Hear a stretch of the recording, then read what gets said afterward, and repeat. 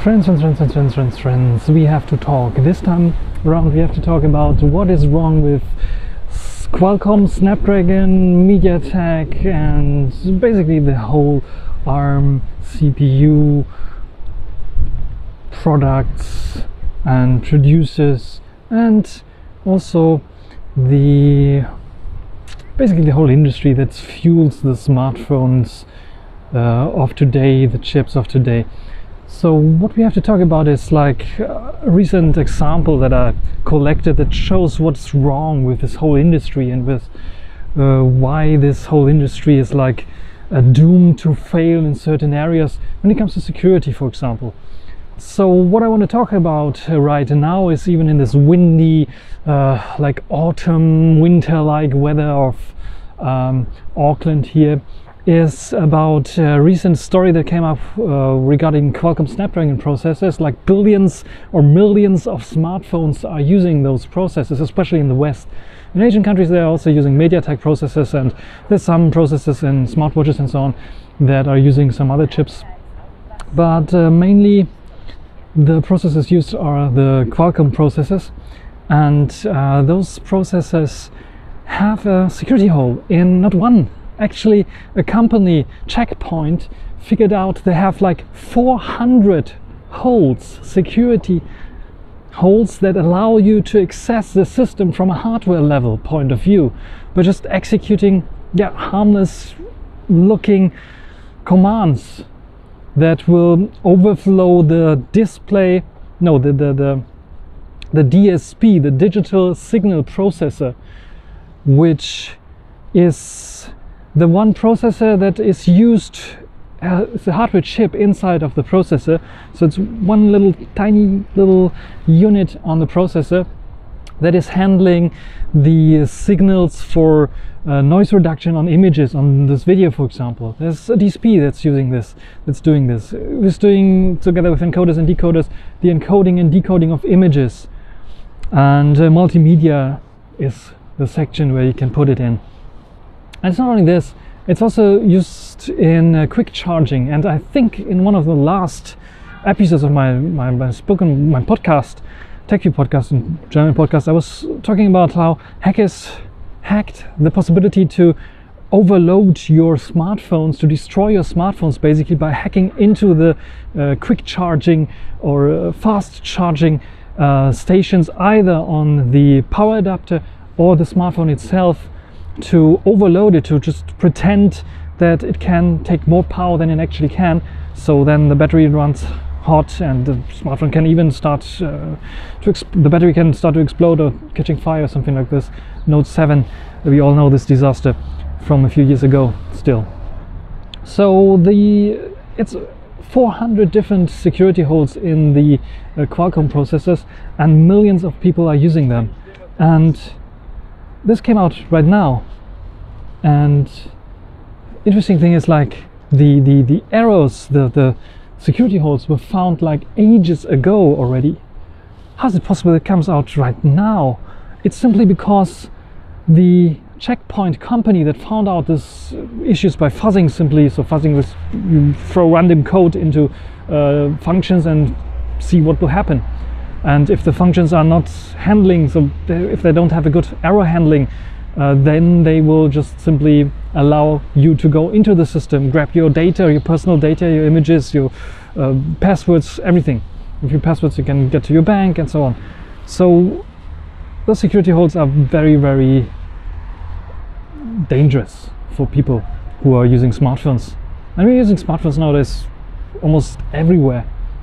And yeah, this is I think a very interesting topic to talk about. What is wrong with this industry?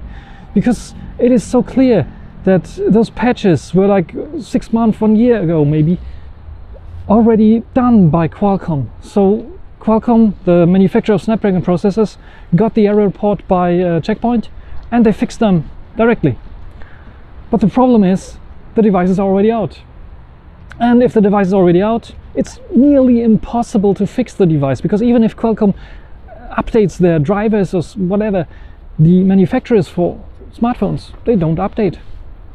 There's some manufacturers that just buy those processors, create their smartphones, release their smartphones and never update, never release an update. Still, to this day, you can get smartphones that don't get any updates.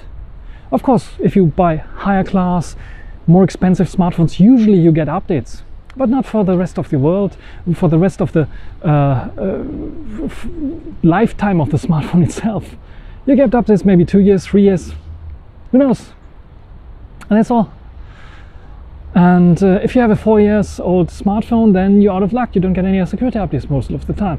If it's not an iPhone, then of course, or a Safish S phone, which also gets long updates. So the issue here is the industry issue. You can see it very clearly. The manufacturers of those cheap smartphones, they don't want to update. They don't want to invest into it. And then of course Qualcomm itself and MediaTek and all the other ones are also guilty, because they are producing their software in a way that it's unfree, that it's like proprietary. The drivers are compiled against the specific kernel version, which is like Linux kernel version, which is like the heart of the Android system. And this heart is like produced like months before the processor actually is released. And this driver is produced against this old Linux kernel. And this has, of course, issues. The other issue is, of course, it's a proprietary driver. So if there's a new Linux kernel out, you have to recompile this proprietary driver against the new kernel. But Qualcomm is not doing it. MediaTek is not doing it most of the time. And of course the manufacturers, they just get the binary file. They don't get the source code of the driver most of the time. So they don't have the possibility to compile a new kernel. So the issue is that those manufacturers are not investing into something which I would say is a more logical way of doing things. It's like releasing the source code. So if Qualcomm would release the source code, the drivers for the processors, for the sound chip, for the network chip, in the open, or would collaborate with the Linux kernel team, then they just do it once, put it on a level that is usable, and then you can just upload it to the Linux kernel community, and the Linux kernel community will take care of it. You don't have to have dozens of people taking care of it. Just a few Linux developers will do it. A new kernel comes out, and new drivers are actually there directly, because the kernel will only be released when the driver is working, the new kernel. And then you can get a new driver. I have my Sony Xperia 1 here, for example, Xperia 10, doesn't matter. It comes with a pretty old kernel. We are at kernel version 5.8 right now. And this device here comes with Linux kernel, don't let me lie, 4.14.117. Granted, the Linux kernel community now is doing like, oh, we have to backport all this stuff because Android is never updating the Linux kernel. So we have to backport all the stuff, so they're doing new versions. But this is even 117 is also like Stone Age. They are like it's version 1.14.700 or 400 something. So the main problem here is the industry not opening up the drivers, not investing into a long-term solution, just seeing the short-term money that they want to earn. And of course the manufacturers are doing the same thing. The big manufacturers, they have the money, they have the cash, they have the strength to do it, to just change the industry in a way that is more convenient than later on for them as well, because they get the drivers automatically from the Linux community. They don't have to mangle with it. They don't, maybe one few things they have to do, and they have more control over this whole system. Look at Apple. Apple is doing their own silicon. They're all doing their own drivers. They can optimize the system. This is why Apple smartphones and tablets usually have like very low capacity batteries, usually in comparison to Android, but get longer run times per milliampere hours, because they have the optimization, they have the drivers, they can tweak it. On Linux, the manufacturers mostly don't have the driver, or if they have the driver, they don't want to invest into it, which is like totally crazy. I don't get it. There's few exceptions. Sony, for example, is very good at optimizing stuff, but they also don't have the driver. They're optimizing in different ways there.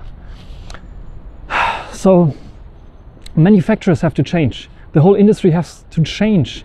If we have a closed system like this, it will never work out. We have to have a standard which is open, where everyone can participate to make better smartphones. That's it for this little talk. hopefully only 10 minutes long, not as long as my last one.